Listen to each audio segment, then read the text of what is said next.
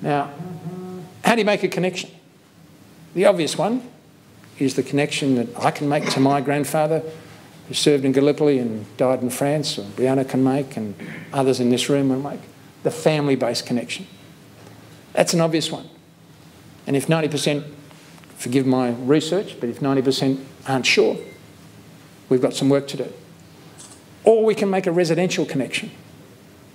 Some of you know about young James Martin, who died off Gallipoli at the age of 14 and 9 months. And he lived at 43 Mary Street on Hawthorn, not far from me. 43 Mary Street, Hawthorn was a boarding house, and he told a fib on his enlistment form, and his parents signed up and said he was 18, and he died at the age of 14. But that home is still there. Those who live in that home can make that connection. Those who live in a small town can connect to all of those who served from that town. You can make a residential connection. You can make an institutional connection. Schools, churches.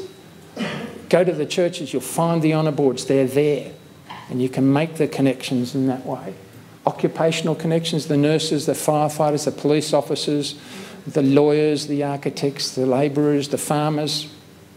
There are opportunities to make connection that way, and likewise in the multicultural groups. And I met a couple at a Turkish celebration recently at Parliament House, married couple. She was very much a long line of Australian born, he of Turkish descent. Grandfathers had fought against each other. They had children. So their children had connections back on both sides. Those connections are valuable. We've been dealing in recent weeks with a relatively well-known family in Hawthorn, next door neighbours, grew up, best buddies, young kids, best buddies, grew up, successful all over the world. Recently, 2 years ago, discovered that they both had great uncles who'd died in the First World War, but then they discovered that they were on opposite sides. So they set out on a mission to introduce their two great uncles to each other. They visited both graves, they visited the battle site, and they've since written, of all things, an opera. And that opera has, well, they haven't written it, someone else written an opera about the story. And they've been out here promoting that. That's an extraordinary set of connections as well. So there's much we can do in the way of connections. So what's the federal government doing? They have a number of projects they've committed money to. You would have read about some of them, and they will deal with all the international events. And they've got a grants project as well, and they'll be marking the embarkations at Albany. And Angus Houston is chairing that. And I won't dwell on any of that. What's the state government doing? The shrine is being expanded, the galleries of remembrance, and it's going very well. There's a commemorative place names project. You'll see some stuff in your pack about that. A book has been written about Victoria's role in the war, and it will be, I think, a great contribution. There's a grants program, particularly through the Veterans Council. A website's been launched, the Gallipoli Oats project. There's the War Memorials Upgrade project, and the digitisation of records, which continues. That's what the Victorian government's committed to. There's about $45 million into that. And if I can just reflect for a moment on how much money there is available across the country, I think the Centenary of Federation attracted over the course of a year close to $1 billion. Over 4 or 5 years, we've got much less. So I think you just need to get that into perspective. Now, I mentioned our resources, and I'm not going to dwell on this because there's some information in your packs there about how you can make contacts. And in the breaks, we have a number of people. If you want to research a name, we're here to help. We'll show you how to do it. But we have resources that other countries don't. And we have our own website, the anzaccentenary.vic.gov.au. We're encouraging people to go to that and upload their stories and be part of it. And in the process, you go to that website, you can find out how to do a lot of the stuff. The National Archives records, extraordinary records. The War Memorial records, you can find detailed rolls of everybody who left on every ship. I'll come back to that. Mapping our Anzacs, find a family, find a place, click on a place name, find who was born or enlisted from that place. It doesn't tell you everything, because it doesn't tell you somebody who was just living there. They might not have been born or enlisted there, but you can find a lot of information that way. And if you look at every single individual, and this is what I particularly want you to focus on, because this is where this working knowledge, I hope, will be useful. If you look at Johnny Smith from Ararat, who heard from a mate that there was a bit of a blue on, the recruiters came to town, they enlisted. And if you're in Ararat, taking an example, then the date of birth of Johnny Smith is a significant event, the place of birth, his enlistment date and place, what day he left home. And chances are the boys went down to the railway station and had their photograph taken. And there's probably in the local history society photographs of the boys in their uniforms getting on the train. They're significant events. And where they lived is significant as well. And if they never came back, the home they left from is a place, and the day they departed is a place of connection.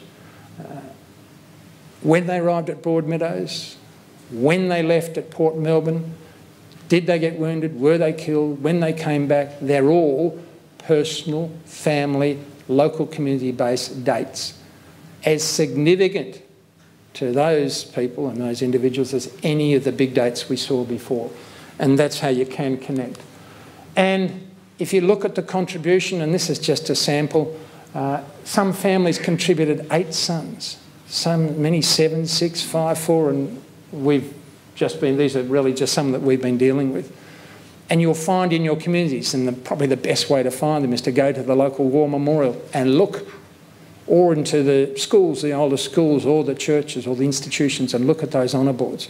Find the families and find the names that are still represented in those communities, particularly so in country areas, and look at the dates that matter for those families and communities. It is a remarkable contribution. So what are we doing as a committee? I said we're advising the Minister, and we've put the website together. And one of the first things we will be doing is joining a commemoration of the first shot, which was fired from Point Nepean, the famous first shot of the war, first Allied, well, Commonwealth-based shot of the war, fired at the Falls. And by way of connection, there's a remarkable book that's been written about, remarkable book in the depth of the research, written by Keith Quinton from Geelong, about stopping the False, the German ship that left on day 1 trying to scuttle out and got stopped. The level of detail is extraordinary.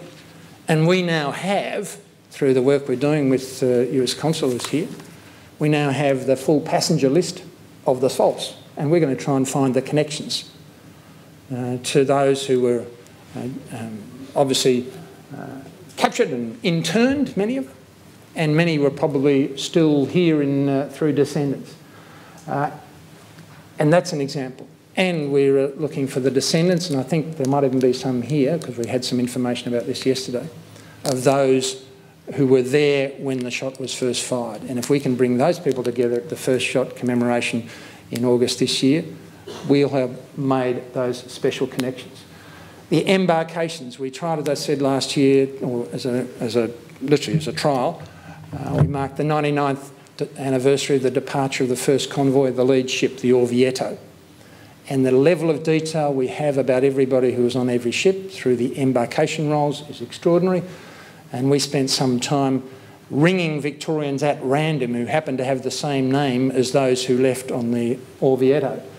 And they were a bit shocked to get a call from me in the middle of last year. But they were actually deeply interested, and many joined the 99th commemoration we had as a trial, and we will look to do that again this year. There were some 250 plus ships that left. They left and they rotated and they came back. The ship that went up to the Berrima that took the boys from Williamstown came back to Melbourne in early 1915. My grandfather was on that ship, as was James Martin. And they went to Egypt and came back and rotated. There were more than 250 departures, each with a parade, each with a lot of noise.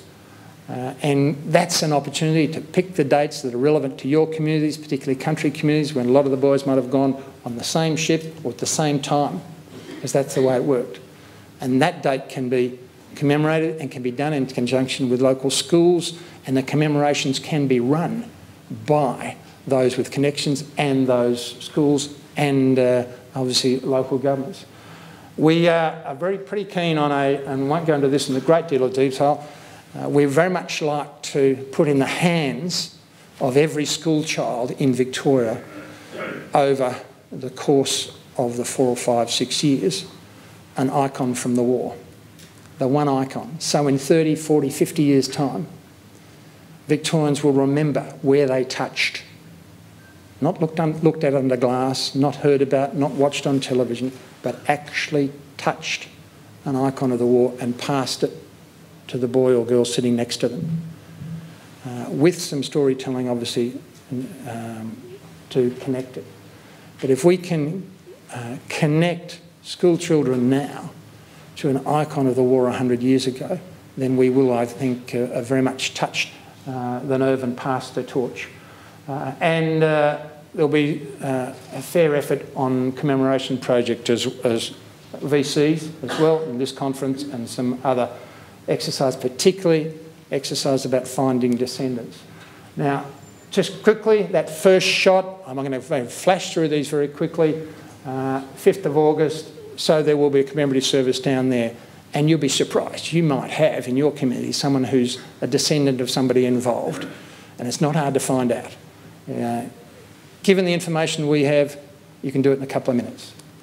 The embarkations, as I said, again, working documents, 21st of October, the Orvieto left, 100th and the 100th anniversary this year, but 250 plus departures. And then the ships returning with the wounded, and the wounded were paraded through the streets as well as they were welcomed back. And then the ships repatriating troops as well.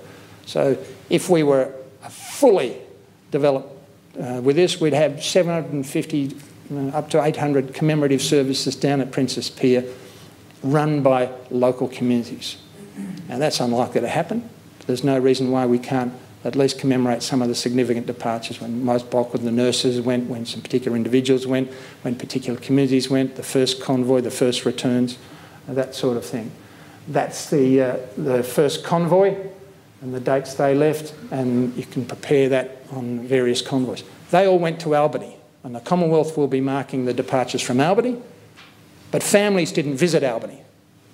Families in Victoria went down to Port Melbourne. They threw streamers at the steamers. That's where the tears were, that's where the disconnections were, and that's where we think the opportunity is to have meaningful, personal, family-based commemorations.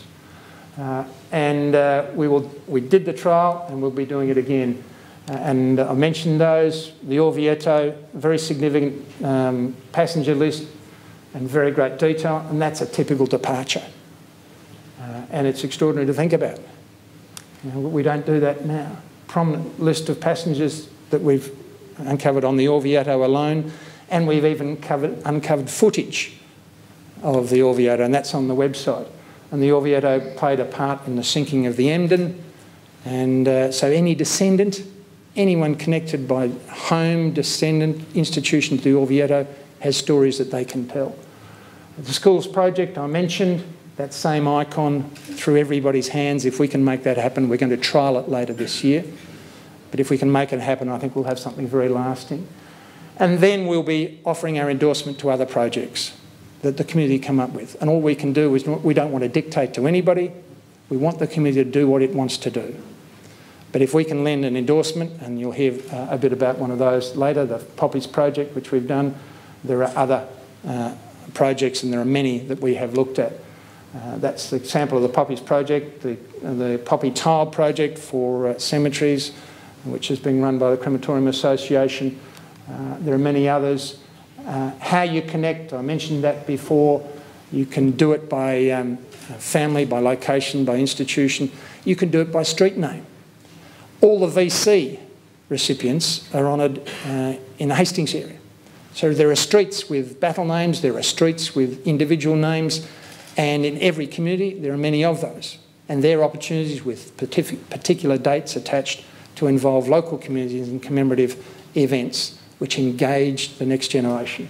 And the VC representatives, and we have a VC naming project that we'll be doing something special with, but they're all over Victoria, and you can look up in your street directories some of the classic names, and there are opportunities as well to make connections. And we extracted some of the names, the battle names, the personal names, and we just made ourselves a pretty rudimentary list, and you'll find most of these somewhere or other in Victoria marked, and each one of them represents an event, a name, a person, a date, a family, and isolated, a little bit of research, doesn't take long, you can find a local event and an opportunity again to commemorate. Soldier settlement, later part of it, don't need to go into it now, but there are opportunities, particularly obviously in country communities. So all of that's set out in one way or other on our website. There's no shortage of reading material, and you'll hear a bit about that later. Plenty of local communities have done their own bit of research, their own production. I mentioned the Falls book. The community of Oakley have done a Fallen Leaves book, which is very good, remembering all of those who died from the city of Oakley. And you can do similar. So I'm going to leave it there. Just say thank you again, and I can just remind you, if there's anything you remember about any of that, if we can make connections to the next generation in whatever way and lift their level of knowledge and their emotional experience so that in 30, 40 years' time they not only remember, but they actually want to pass it on to the further generation, then we will have achieved something. Otherwise, we'll just be having exhibitions and statues and photographs, satisfying ourselves, and at the end of it, it'll all be gone. We need to be smarter than that. I think the Victorian community is probably better equipped than anyone anywhere in the world to do it, and I'm looking forward to being involved. Thanks very much.